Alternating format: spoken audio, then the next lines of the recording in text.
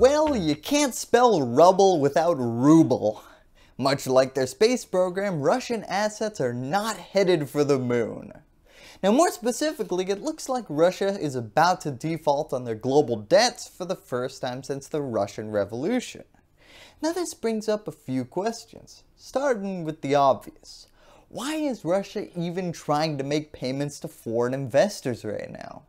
I mean, making regularly scheduled payments to America, probably not at the top of their priority totem pole. Hey, know you're sanctioning our economy through the ground right now? Well, don't worry, our check's in the mail. Now, this conflict stems from a strange problem. Russia really needs foreign currency in their reserves. Now, they're more than happy to be making these payments in rubles, but investors abroad are saying, heck no, it's dollars or defaults. Take your pick. Now, at this point, most of you are probably noticing something a little strange in the meta text of this video. There seems to be something inherently better about dollars than their ruble counterparts. That difference in inherent value is at the core of understanding why exactly Russia is so insistent on making these regular payments to the very same people that are publicly arming the country that Putin is actively invading. Russia's ruble, well, it's got one core problem to it. Nobody accepts it outside of Russia. Now, frustratingly enough for Putin, it's a bit of a self-fulfilling prophecy. I can't pay anyone with rubles, so I'm not going to accept payment in rubles. Now, with everyone outside of Russia coming to that exact same conclusion, rubles are pretty much worthless outside of Russia. Now, to go back to a metaphor I use a lot in these foreign currency episodes, it's easiest to picture Russia as a sort of Chuck E. Cheese. They're distributing all of these Chuck E. Cheese tokens that, well, they definitely hold value within the Chuck E. Cheese establishment. You can exchange that token for a game or one of those finger traps that break almost immediately the first time you use it. Of course, on the other hand, try to deposit a Chuck E. Cheese token in a bank and you're gonna get laughed out of the establishment.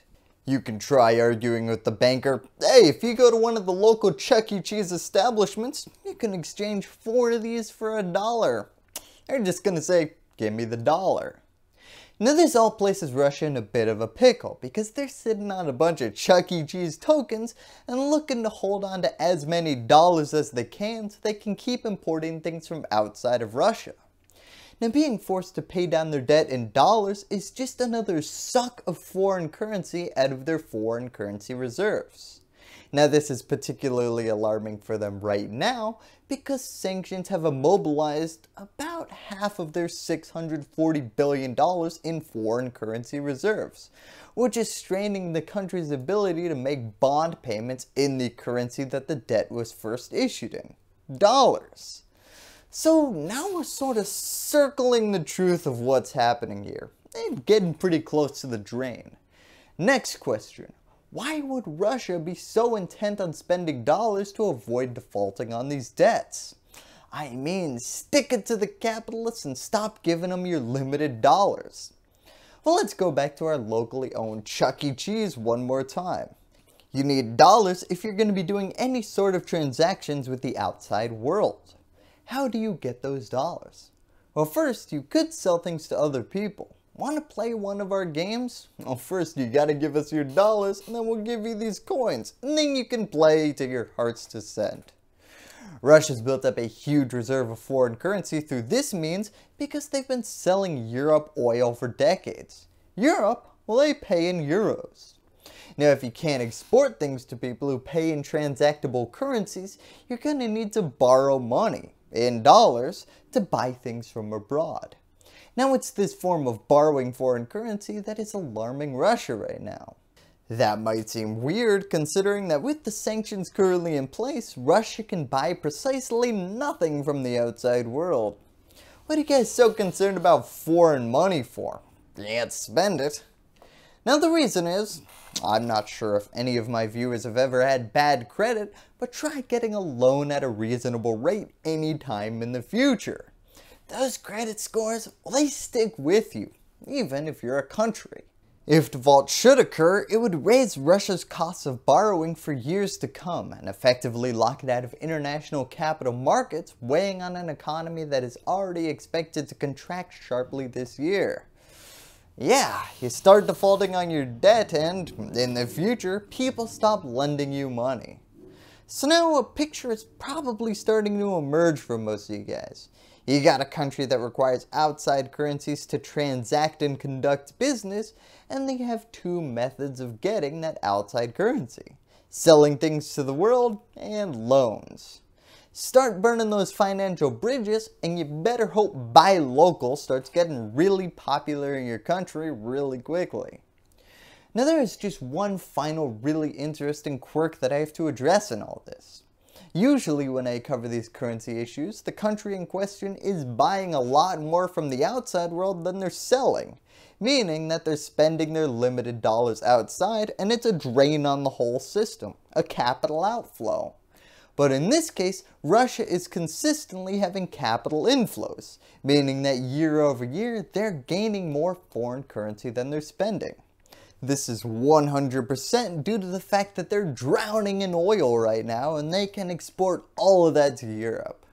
It also accounts for their unusually large foreign currency reserves that were all, unfortunately, recently frozen because they're being managed in the American banking system. So all this really gets to the core of the issue. Why would a country that makes more in foreign currency than it spends be so scared of losing these foreign currency lines of credit that they'd be willing to pay their dwindling foreign currency reserves to a country that, well, we'll just say our relationship status is it's complicated right now? There are two main reasons. First, you gotta clear your mind of all of the currency stuff we've talked about for a second. Just completely wipe the first 7 minutes of this episode from your mind. This is, at the end of the day, loans we're talking about, also known as government debt. Russia, as a country, borrows a lot of money to pay for things. Wow, a country that spends more than it takes in tax revenue. What a novel concept. Now Russia has a bunch of domestic debt, but they also need to occasionally dip into foreign markets to make up for some of that budget deficit. And this is the debt we're talking about. Start missing some of those dollar-denominated payments and interest rates are going to go up on the international market.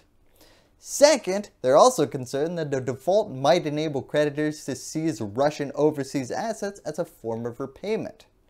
Remember how America froze a bunch of Russia's foreign currency reserves that were being managed by our banks? Mentioned it a little earlier in the episode.